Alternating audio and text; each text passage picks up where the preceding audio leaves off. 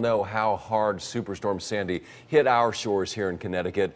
As a result, a lot of people had to leave their homes, and that meant that a lot of pet owners are sometimes forced to decide if they could take their animals with them. Sometimes you forget your pet when you're thinking about preparing for storms, but I think we've seen recently that it's something that you do have to think about. Two of our very favorite guests are joining us today from BarkBusters, Vicki and Richard Horowitz. Great to have you here. This used to be kind of an abstract discussion that we're having here, but then came Sandy. Before that was Irene.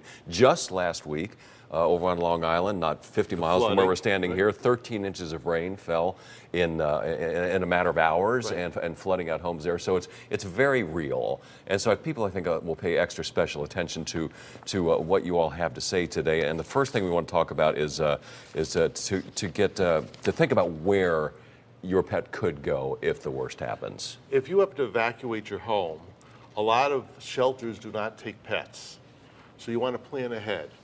You want to do some research, find out where you can bring your pets if you have to evacuate. That would be devastating to go to a shelter with a family pet and have the pet turned away. I mean, what do you do? And it happens. It happens. What do you do in that situation? So we recommend go on Google, search for pet-friendly hotels in the area so that you know exactly where you need to go.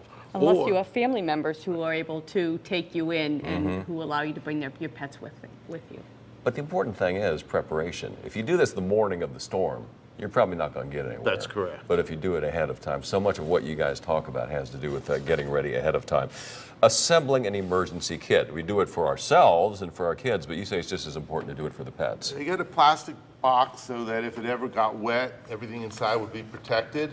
But, you know, keep things like cleaners, Types of food, medical supplies, any kind of medical things, medicines, flashlights, water, food bowl. You want to make sure you have water and food for at least a few days.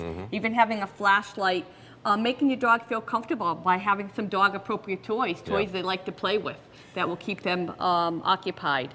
And you also want to make sure that you take care of their needs by making sure that you have collars, leashes with you, that they have had all their vaccinations, that you have all that information with you. And you take it a step further. You say get copies of, this is your late dog that you had for 17 years right here. You say take the medical records. Absolutely. Make a copy of the medical records so that if there's a question about your dog or cat, you have the records with you. Take a picture so that if you do get separated, you can identify your dog or provide information to authorities about your pet. And important to note that you say not just a picture of the pet, but a picture of you with the pet, so that if there's any question later on, if it's really yours, you do have some virtual proof right there. Once again, the key to all this is preparation. You can't do this the morning of. You got to do this and just keep it handy.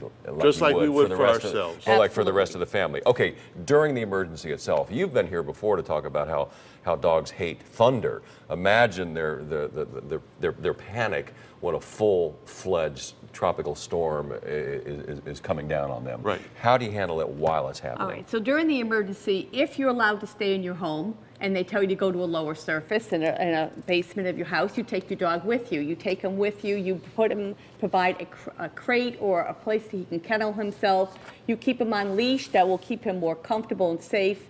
And you just want to make sure you're very calm. The problem that we have is our dogs, we have to communicate with them like dogs, not people. With a child, you'd say, oh, it's okay. But with a dog, you have to stay calm and be as relaxed as you can. The calmer you are, the dogs will feed off of your emotions, and they will be calm during an emergency. You guys, you just think of everything. We try. I'm always so impressed.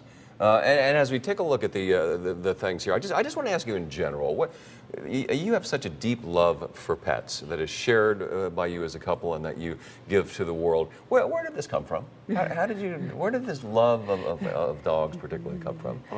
Well, we've owned dogs for 37 years, and we've always loved animals. But my husband and I are both just are very loving, caring people, and we're very caring. And so we want to make sure our clients can enjoy and love their pets. And the most important thing is you have to have the tools to be a responsible dog owner, and that's what we provide to our owners. All right. Well, it's always great to have you here.